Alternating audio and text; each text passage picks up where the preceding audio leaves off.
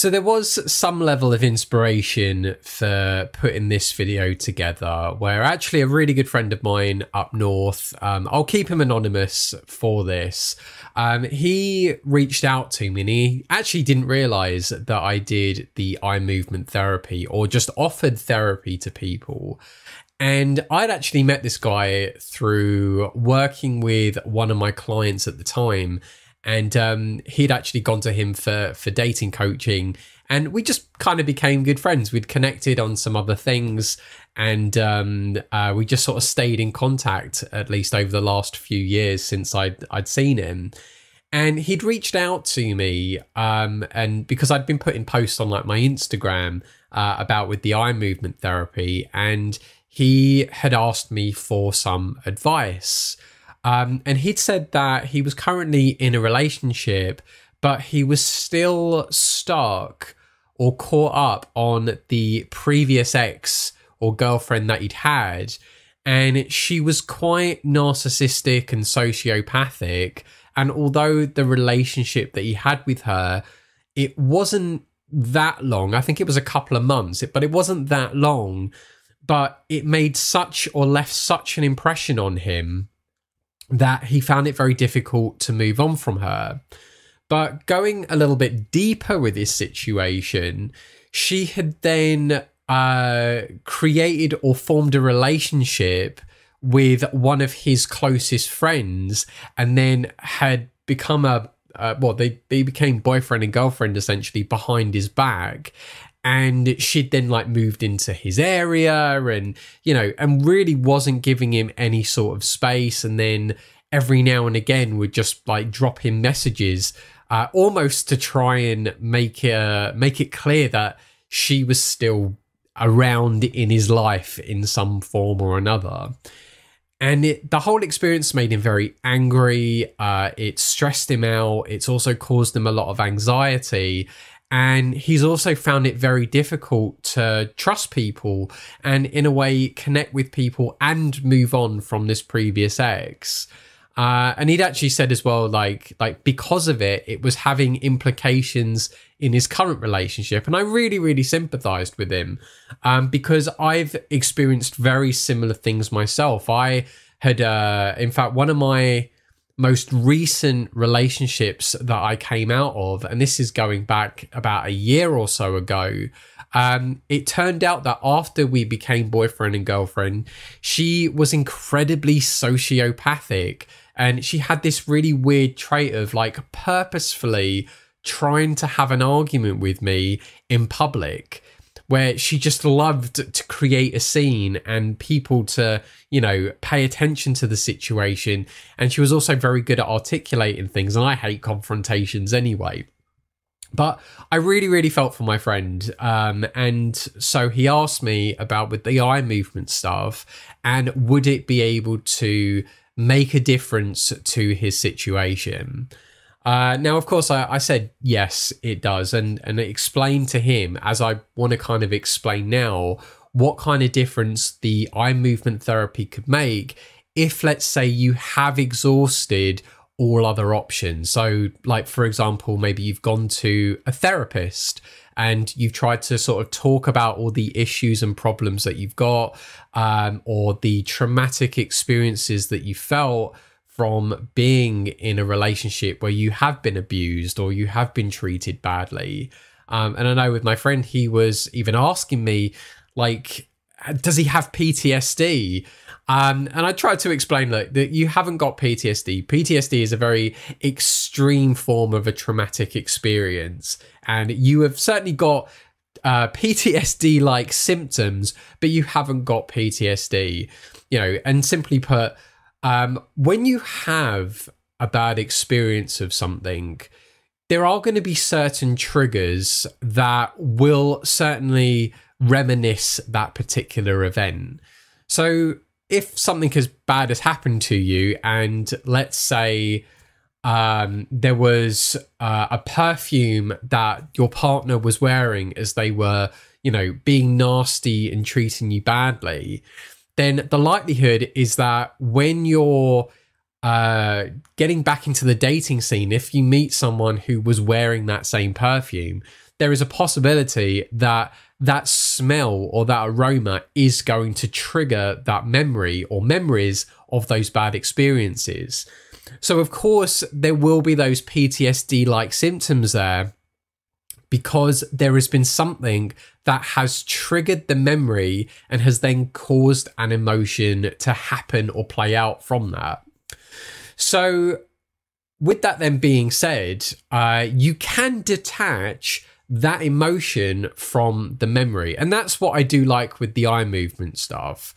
And I trained in the eye movement simply because I had traumatic and traumatic things happen to me in the past. And then I went and had the eye movement therapy myself. And I was just fascinated with how simple the exercises were from it, but yet it made that difference. It genuinely did separate the unwanted emotions that I had from the memories that I had been recalling from the past. So in the situation for my friend, I said to him, well, look, we can definitely work on those memories that are triggering certain emotions for you. And for him, what came up was anxiety, definitely anger, and even depression as well. And I said to him, look, have a think about what particular memories that you recall that certainly elicit all of these emotions. And then from that, if you feel that you want to work on them, then we can work on them. And it's applicable really for anyone, depending on what kind of painful memories that you've got. And I know for like even a lot of guys, it might not even just be about the relationships front. It might be that maybe something bad has happened to them where they've been publicly embarrassed or humiliated as they were growing up, or maybe their parents were overprotective, and so they've learned or grasped this idea that you can't talk to strangers, or if you try and put yourself out there and you feel that sting of rejection, then you will be publicly humiliated. You will be made a fool of. And so people just don't want to experience their pain, and fair rightly so with that you would just avoid a situation entirely. But it's when you start avoiding those situations that you just let your brain start playing out those memories, and you start creating a new perception or reality for those memories that make them even more painful. So, for example, if let's say growing up you were rejected, or maybe when you were at uni, you'd found yourself in a relationship and it was an abusive one. Maybe you weren't necessarily beaten, but maybe there was a lot of verbal abuse. Maybe there was a lot of things just saying like how you're not good enough, like, oh, you're not capable of succeeding in this, or like, oh, you're such a loser. And I have heard this from guys as well. So these aren't uncommon examples. But then you've got guys who they've had someone that they genuinely care about and love start giving them such horrible and nasty abuse, and we could probably even call it advice, that they adopt that as a belief that, oh, well, maybe they aren't capable of this or that. And so that reality that then gets shaped, that nothing is possible for them, or that they believe that they are a bad person when they are definitely not. And it's simply because they've been in a relationship with someone who has treated them badly. So definitely, like for my friend, when he said about his circumstance, I said that is absolutely a fix that something like eye movement therapy can do. So what eye movement therapy in particularly will help with will be just to change how he feels about those previous memories that he had with his ex. And it will also change how he feels about the fact that his best friend at the time has now gone into a relationship with his ex. And when we were discussing, I said to him, like, maybe you also need to consider or reframe this and think, maybe it's worth you feeling sorry for your friend, because now he has fallen for the same traps and techniques that this woman has done on him. And he knows as well, my friend knows, that she'd actually done the same thing to guys even prior to him. So it's not an uncommon routine that this woman has, being very narcissistic and sociopathic, and essentially taking advantage of their part or of her partner, and then just moving on to the next partner when she gets bored. So I said to him, look, definitely we can work on those things.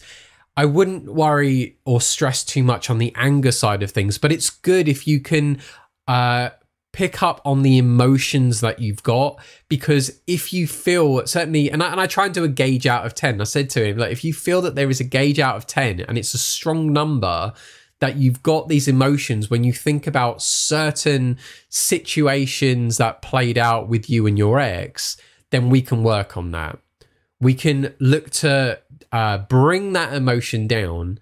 And if it is something like an 8, 9 or 10, then we can try and bring it down to like a 3 or a 4 or lower. And then when you think back about those memories, they won't be a bother for you. And the point with then at least bringing down the emotion then means that they aren't going to be bothering him so much, which actually then allows any guy to move on.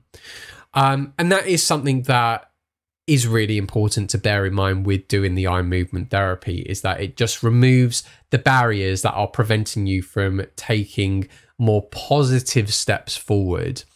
So at least then, like with my friend, he can then just be focusing on the relationship that he's currently in, rather than feeling some like weird regret, remorse, or anger, depression, sadness, anxiety, or anything like that about his current situation. He can just let that go, and then it just won't bother him as much. There'll always probably still be that bother, because the situation is that this woman has gone into a relationship with one of his best friends, so it's kind of in his social circle, or I don't know if they've they're out of the social circle now, but you know, it's understandable that there will always be some feeling there. But at least if I can help to relinquish some of that emotion and just allow him to focus on having more positive relationships with people, or focus on the more happier times, or with the people that he does genuinely care about, then that is where at least the eye movement therapy can make all the difference. So in fact, I kind of use the example with people about, let's say someone was in a car accident, you know, and touch wood, that never happens for people. But let's say someone was in a car accident and they are now scared to go in a car again. Then at least with the eye movement therapy, it will change how they feel about being in a car, bring down that anxiety that they might have. And then it might just bring that hurdle down to a point that now they can be comfortable at least sitting in a car. And then maybe they will actually go in a ride in a car and then get that positive reinforcement and realize actually being in a car and driving everywhere isn't so bad. It's not what it was like. And they can let go of those previous memories holding them back. So just answering the question once more time, can eye movement therapy help you get over a breakup? Absolutely, it can. It is obviously a case-by-case basis, depending on the complexity of someone's situation. But ultimately, it is able to remove those negative memories and or negative experiences and emotions from those memories, and just get you to reframe how you think about it.